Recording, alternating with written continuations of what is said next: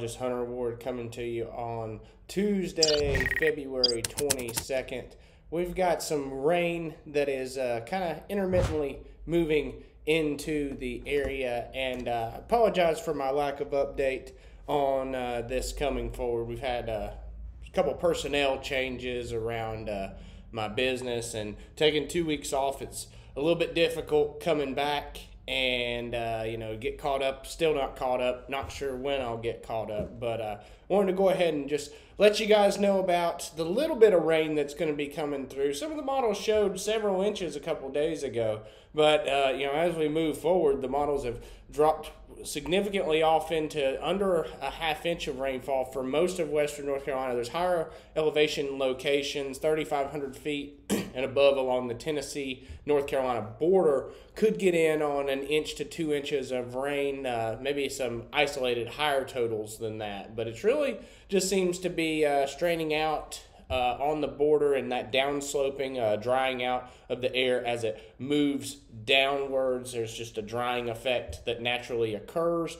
That's what's happening as we turn around to my screen. I want to thank Red Wolf Contracting Services, CP Cruise and Company, and Time to Travel. Red Wolf can get all your roofing services done. CP Cruise is the tax accounting specialist. Now's the time to call those gals. And Time to Travel, if you're looking to take that trip, give those girls a shout. They will take care of you. So 54 around Asheville right now, maybe a little bit different at your house or when this uploads, 8:30 around my time right now. A dreary day looking at the Grimes-Tice-Anderson camera. Roads are wet. We've had a little bit of a shower move through this morning. BannerElk.com live camera just above Banner Elk in the clouds this morning, around 4,500 feet. And then looking around the area, checking out the Henco Repro Graphics camera here in Candler. Got a beautiful view, Mount Pisgah in the clouds as well. Looks like that ceiling is right around 4,500 feet, or just below that, right around 4,000 feet. TJ Hooper Nationwide Brevard camera. Streets are wet out in Brevard. Cabbage Rose Maggie Valley camera as well. You can see roads are wet all around the area. Blaylock Excavation Waynesville camera. Really pretty views on this camera because it just kind of sits up above everything, and beautiful clouds, and the sun kind of peeking in as well. Let's check out Better Homes and Garden Real Estate Canton camera as well. Beautiful view right there of the intersection, that pretty little brickwork all along Canton and Bryson City here. Oh yeah, we got the Lynn Freeman Bush Hendersonville camera back up as well. So good to go. We'll add another couple cameras here coming shortly, but got to get some internet issues fixed with those. Let's talk about what the radar shows here moving forward. You can see, Tennessee getting significant rain from this low pressure that's kind of forcing this in, but downsloping is occurring all along the North Carolina-Tennessee border.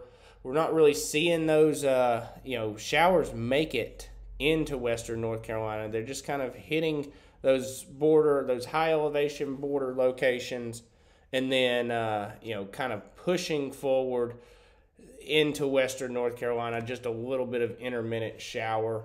And then as we progress through the day, similar situations are going to occur. Let's kind of look at the models here. I'll show you the HRRR model. Put it in forecast loop. And so let's run this out. So you can see, really there's going to be a line of storms that develops, and that's going to finally be what pushes it through to western North Carolina. But I just think very scattered showers today, Tuesday, and then early tomorrow morning we'll get a line that kind of develops and kind of sits over western North Carolina, but it should be out of here by 9 or 10 a.m. and work around the area should be able to continue if you work outside.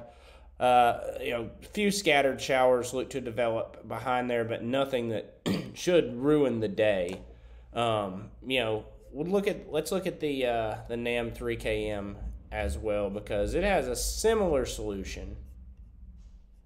But of course, a little bit different. So here it does show those intermittent showers this morning that are showing up on the radar.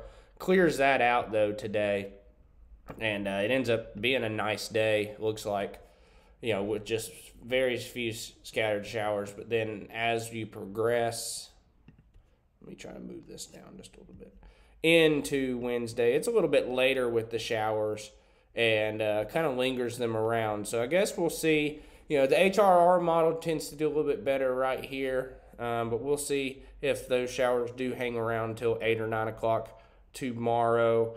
And then we've got another front that'll be pushing through, just, kind of weak shower activity, but nothing too overwhelming. If you look at the precipits on this, I'll show you total QPF, which is total precipitation.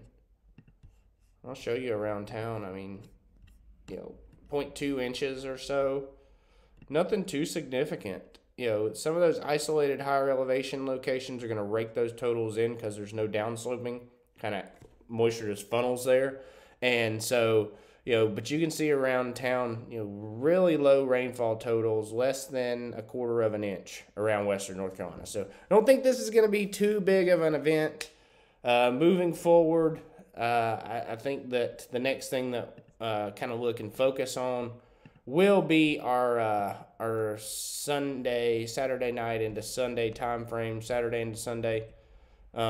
Looking at that, showing you guys the precipits going out.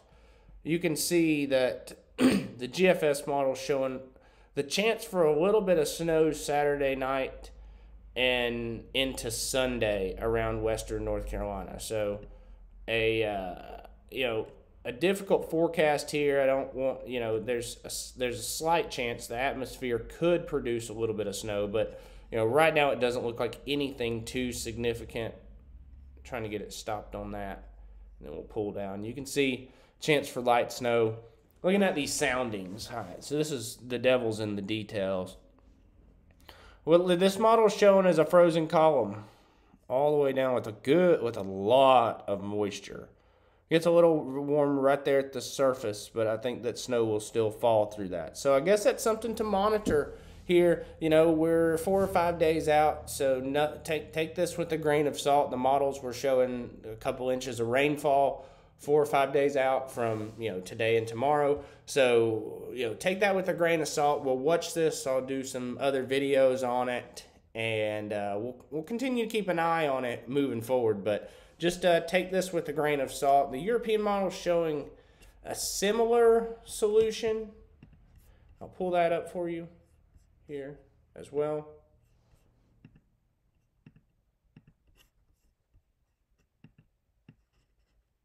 And here you can see